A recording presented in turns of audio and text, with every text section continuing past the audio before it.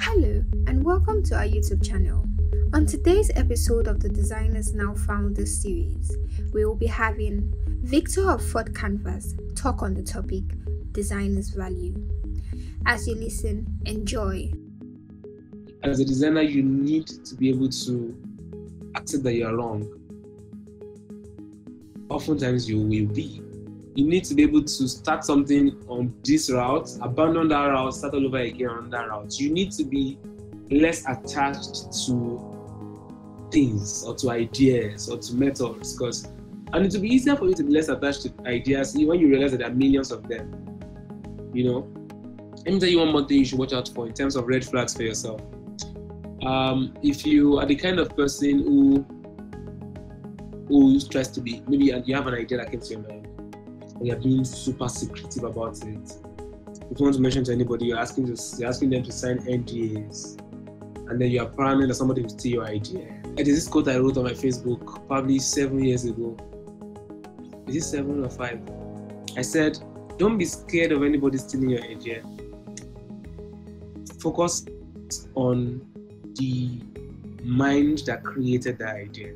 There's a long list of people. Steve Jobs founded Apple and then invented the iPod and then the iPhone and then revolutionized the music industry with iTunes and then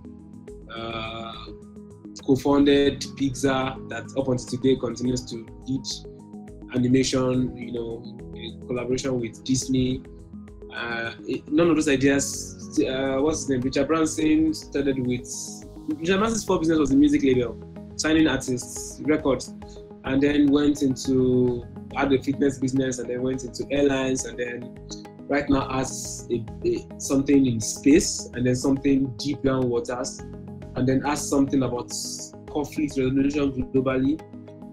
None of these revolutionaries. Leonardo da Vinci has innovations in it for his painting. But he has innovations in architecture. He came up with a very unique bridge design. I think revolutionized something about building bridges. The revolutionary thinkers were never about one particular idea. The point is, as a designer, you need to keep you can't hold the word to your chest. Let's put it that way. You need to be a freer person. You need to, of course, there are different personality types. All kind of people can make designers, but to be honest, you need to have some bit of openness. Because sometimes, let me give you this example. At FourthCanvas level, there are times when a client comes with a suggestion. Our first reaction, of course, we won't show them, but our first true reaction is, you guys, you really don't know what you're saying. More like, this thing you guys are saying is wrong. There have been a few cases where we don't try it out and we're like, fuck it. It actually worked. In fact, we're like, this is better than where we're coming from, to be honest. Which, of course, we still tweak it, we still, whatever other failings, we still prevent some things. But we've been humbled with a lot of experiences like that, where something opposes what you have always thought it should be like, and then you try to like, But there's a kind of perspective you will have that, one, you fight trying that thing out. Secondly, even after you have tried it out, your mind is so stuck on what you think that you won't even see the beauty of what you have just created. You would justify yourself that she may accept so. Of course, sometimes you'll be right. That after doing something you said should not be done, it's still like shit. But you need to keep an open mind to identify when actually, even though you were sweating it since morning, you were actually wrong. Because you can't create that without that. You can't stump up on ideas. A lot of ideas start from. So, I think my secondary school also helped me. So we studied, I don't think every school has studied, but we had a subject called Fine Art. If you want, please, you can tell me how many minutes more I have in chat. Because I have a lot, I can keep going tonight. Of course I don't. There's this, so we had a course called Fine Art. So if you remember the way curriculum was written in secondary school, at least the way it was for me in my state, Osun State, every subject had this thing where when you start a subject, there will be things like, okay, significance of this subject. I've forgotten the terminologies, but there will be a number of 1, 2, 3 things that each have like 5, 6 points under, and that's part of like the most difficult part of you preparing for your exam, because you don't know which one they will ask. They can ask you the importance of this subject in society, the purpose, those things that when you start a course outline, all those, or aims and objectives, stuff like that. So yeah, I think it's about objectives of finance, of studying finance. One of the things they said was, I can remember one of the points was to create an appreciation of art in maybe in society or in people or students, and that really stayed with me, because this is talking about openness again. You can't be, criticism is good, but if all you do is criticize, again, it's very far for you as a designer that you need to work on. You need to be able to appreciate things, not necessarily because you would, like, you can look at the design and think to yourself, okay, I would have done this differently. But you are paying attention enough to appreciate what the designer has done right. Do you understand? You also realize that, okay, I may not agree with this color combination, but I mean, you're more interested in understanding why they chose it. And you're also able to look at it and, oh, it's actually not that bad, even though that's not how I would have done it. You get that kind of stuff. So you need to embrace, you can't all be critical. You need to be appreciating. It helps you to keep your own mind open more. But one of the things that my final teacher taught me, and I can't also forget, is he said, every mistake in art is a design.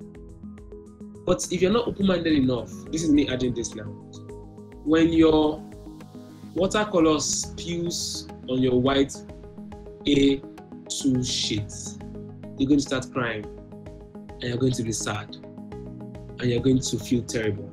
You're going to think like the world has come to an end. And you're going to think that you're failed. But thanks to what my teacher taught me, if your watercolor splashes on your white paper, you draw an outline entirely around the entire splash, and you've created a unique abstract shape. Or you paint something with it, you suddenly change the direction of what you wanted to paint, such that the splash forms a part of an animal that you have now decided that you are going to draw. It takes a great level of openness and flexibility for you to be able to do that, to see failure and be like, okay, well, there's another way we look at this thing and it's not failure.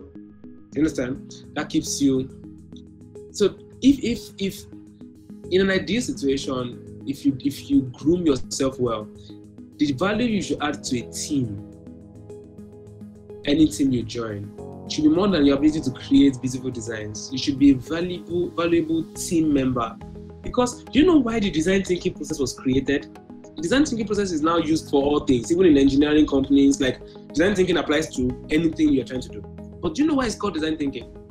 Someone studied how designers think, broke it into processes, and used it to teach non-designers to be able to make and create better things. Let's say, and when you look at what's inside design thinking, you're seeing a lot of divergence, no rules at the beginning, diverge, no stupid ideas, and then converge. And as you're converging, you're prototyping. So you're prototyping, you're very, very quick to kill some ideas. If like you're not attached to any idea, you're willing to test many ideas and check. Like, there's no attachment in the thinking of a designer. Now, I said if you join a team, you should be a valuable team member, more than being able to create beautiful looking designs. That's also why, if you groom yourself right as a designer, it's easier for you to start your own company. Again, this series says designers turn founders. I hope you guys realize that this is beyond designers turning founders of agencies. What the next generation of transformations or switches I want to see, and that we should be seeing, is designers turning into founders of companies like Piggyvest, like founders of products, founders of even health innovation, founders of even logistics companies, founders of even food chains. Because if you are fully tapped into your designer self, you are already several miles ahead of the typical entrepreneur. because the way you see things, the way you build things is going to be different. So obviously, transforming to found an agency is also great. So you then bring, and what you do, like I do, is that design thinking, right? That systemic approach of how you're creating those designs. You now have to apply it to what you call system design, but ignore the terms.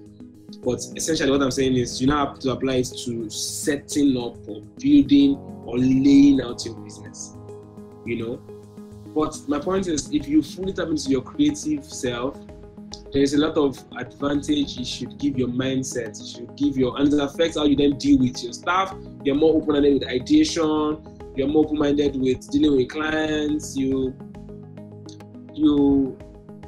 there's a lot of soft skills that if you're doing it right, you develop as a designer, that if you decide to be an entrepreneur, it should come easily. And again, when you're trying to design, one of the things you do is you're trying to identify, you're being open to the fact that, okay, there's an advantage, there's a disadvantage. Everything you're trying to do, you're trying to identify, okay, there's disadvantages. You want to maximize the advantages, you want to minimize the effect of the disadvantages, right? See how I applied it in my business. When I was starting out, I was very, very, very honest and humble with my strengths and my weaknesses. And that's why I brought my co-founder. When I found him, it was very easy for me. I think I started the conversation of saying it should be a co-founder, right? Because it was easy for me to see that, okay, this structural discipline is what I don't have. And that's exactly what this person has.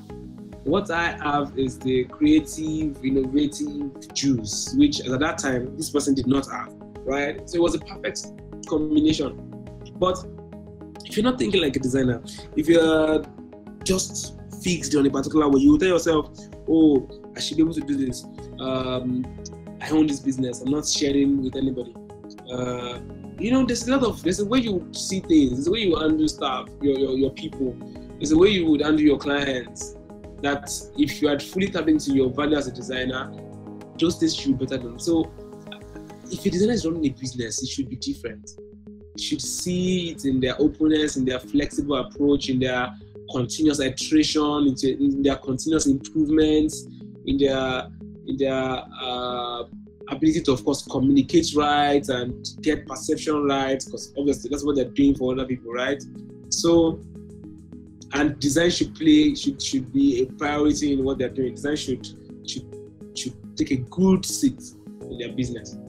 And that's extremely important, because it means that people would have better experiences. People would also expect better experiences. Let me just summarize this last part before I take questions. I hope you know the difference between the two things I just said now. In fact, what I said now is really what differentiates, is a big differentiating factor between product design and graphic design, even though everything is graphic design. But let's for the sake of communication right now. I said people would have better experiences and people would expect to have better experiences. They're two different things. When you're arguing function or aesthetic, this is also where it comes to play. The design of, if you enter a building and it's easy for you to find the restroom, let's even say you're alone, you could easily find your way to the back, to the veranda, and you could find a way back, and the walkways are not too dark, the design lights can come in so you don't get to trip. There's enough air to come into the windows if it's not air conditioned. The colors, the chairs are comfortable to sit on, the tiles are not too slippery if your leg is wet. That's functional excellence. That's also a designer's work. It's a designer's work on navigation in a product, for example. It's a designer's work in an ad for people to be able to find what they need immediately and very quickly. It's a designer's work for the message to be passed across.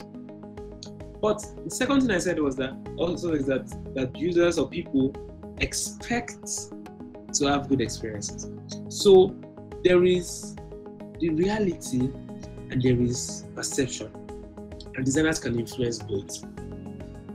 Product designers do a lot more on the reality, because when I hold WhatsApp or I hold a product in my hand, I am like, it's here right now. And let's say it's carried as a piggy vest or fondle, I am trying to do a transfer. That's my reality now.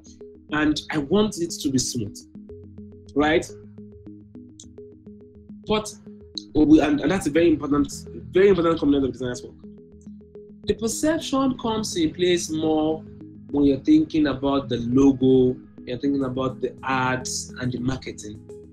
Because at my first interaction with the company's outlook, I have no idea if the reality of that company is great. But it helps me. It's a good feeling for me, and it serves the company's interest right, that from afar, I could guess or assume that my experience, that my reality with them will be great. And if I didn't have all of that perception, if my mind did not have something to expect, if all of that,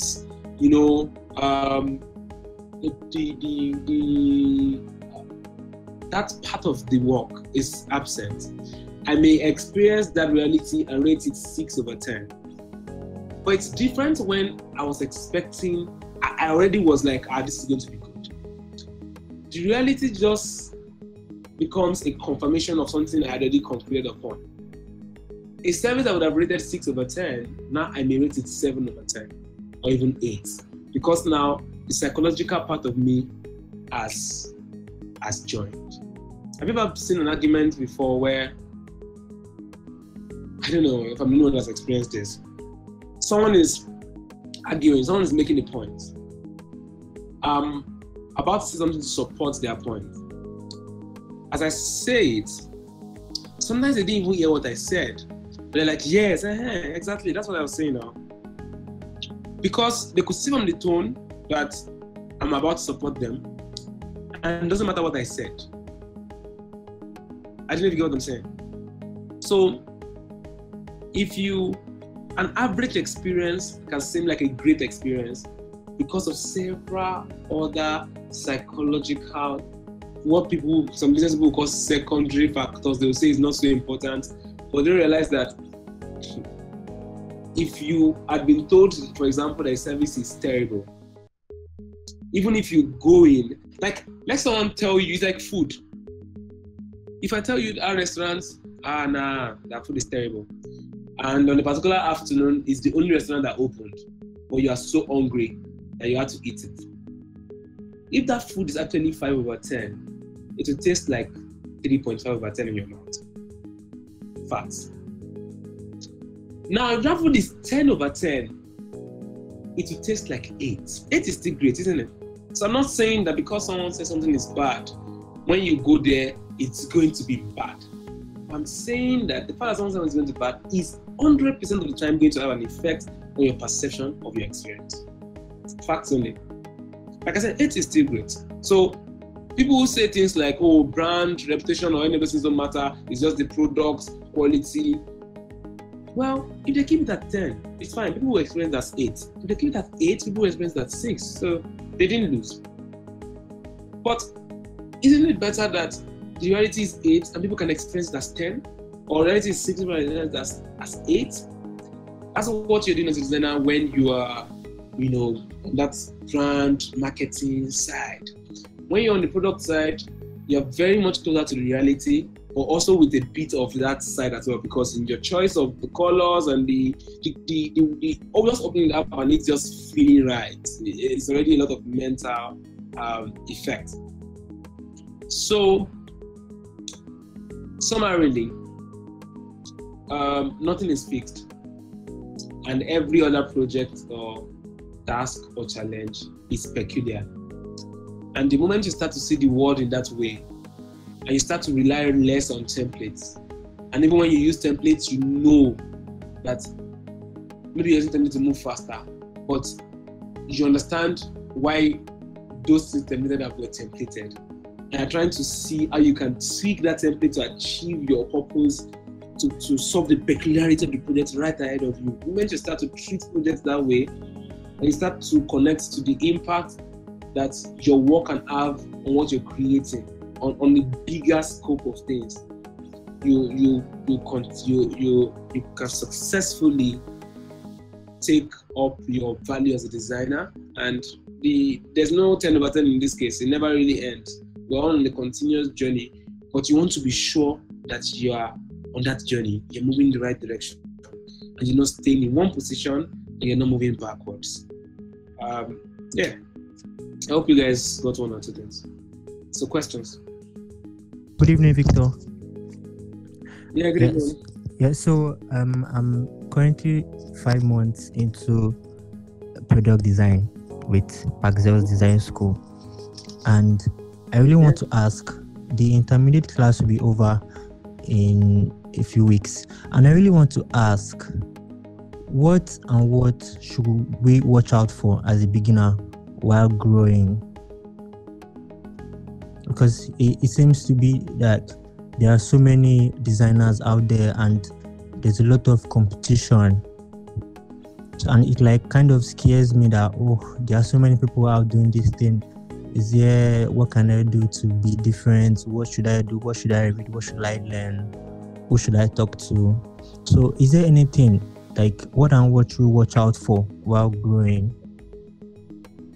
And secondly, like some weeks back, someone contacted me that, Wait, hold on. Let me just answer the question. Okay. So, watch out for being, how do I explain this? Never stop being a work in progress. Watch out for trying to arrive. Like, watch out for trying to reach a point where you have arrived. Rather take the perspective that abandon the concept of arriving and focus more on the fact that whatever level you are, whether it's at the beginning level or at the senior designer level, it's a continuous point of growth. And because if they are 10 times better than you, there are people who are 10 times better than them. Like, there's no point. Like, that means if you switch seats with them right now, there will still be people who are 10 times better than you. There's no point. So watch out for that. And in the specific issue that you mentioned of feel like you are not good design, let me announce to you that if there are 100,000 product designers, there are about 1 million job openings or clients' needs for product design. And the same probably applies to brand design. I mean, at the moment, the ratio will be greater on product design. There will be more clients chasing the available skill, but that is changing gradually. But to be honest, if we're looking at clients who need great work, good work, and designers who can do good work or who are pushing very hard to be able to do good work, the ratio, the clients are way designers. No matter how many designers you see around you, every time you hear about this company just raised $3.5 million, you need to know that even if that company had just one product before, now they're trying to do it one more product. And each product is now having extensions. Now they're having designers. Waterwave has probably about 15 to 20 designers. Yeah. Because there's always like just one section of the work, like some designers are focused on just say this particular gateway. Some are focused on fitting this particular. You see one side of the product. There are several sides that merchants are dealing with. There are several sides that different. Like, my point is, it's expansive. It's a very huge market of need, and now I'm telling you that there are more needs than designers, right? But one more thing I've not told you is that per time, there's like a top 10-20% of all designers who really know what they're doing. And the big and highest paying companies are specifically in search for them. So they can have a job opening, interview 10 people and not hire any, because this is what they're looking for. So the only way, no matter if all your secondary school old students, classmates, all decide to be product designers today, if everybody around you becomes product designers today, you need to know that you are not in competition with everybody or with the majority if you are growing every day. Because there's a top echelon, there's a kind of designer that these companies are looking for.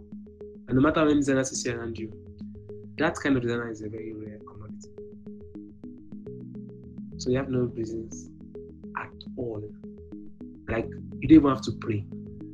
You don't need a miracle. like, to be very honest, that's something I don't know how to explain it. In this country, if you take your journey as a designer seriously, you don't need prayer to succeed. You don't need, you know what you can use divine favor for to be even more successful. Like, maybe you in 5 years you'll be earning $1 million a month on a normal day, or in 3 years time you'll be earning $1 million a month on a normal day. But maybe we now favor prayers or something to thank God especially for, suddenly you're actually earning 3 times what you should be earning, right? But I'm saying minimum viable, like minimum basic. You don't need to be lucky. Like, that's how it is. Like, if you are good, you will be successful. And the only way to be good is that every day you're pushing that to improve yourself. So don't you have no crowd competition to be scared of. So thank you for me. All right, thank you. So my second question is about pricing. I'm waiting to ask for that question, about the question rather. And as a beginner, people would feel that, okay, you're just starting, so why should you charge so much? And sometimes when I see the project they bring, it's like, this is a big project, man, but I have to charge. But they be like, you're just starting, come on, you are a beginner in this thing, I shouldn't expect to charge so much. So what do you think we can actually push to them that will make them, pay? Whatever that amount you are charging, you are at peace with that amount yourself, right? Yes. Not overcharging, not undercharging. Okay. And then they say you're a beginner. If I was you, I would say, actually, that's how much I estimate my work. I appreciate your advice, and I will fully understand if you can't proceed with me. But I mean, you cannot make promise about. You can stress how much effort you put into developing your capacity, such that while they may see you as a beginner, there is a certain kind of impact that you will still be able to make on their businesses. And to be honest, that amount you're asking for is nothing compared to how much you already want. Given by how much you put into it. I'm not asking you to go specific and talk about cost of gen or any of those things that some people talk about. As a designer, you can't be defending your costs with gen money or money for food or how much you spend on a laptop. Focus, speak intellectually, speak more about your mind, how much you invest, how much intentionality. Of course, you can mention those resources, but on the side, not as your main point. So, but speak to them in a way that they know that you're not desperate to retain their business. People talk to you that way. First thing they assume in their mind is that maybe you are still young now, you need this money now. Why are you talking as if you already dead? Then shock them by giving them the kind of response where they realize that actually, if I don't take your work, it just gives me more hours to read more. I have some courses I'm not coming. And you're not being proud though. So, but you have decided that when you are working, this is the price that comes with it. But you understand fully if they don't think you are worth that they are wrong, but you can't convince them.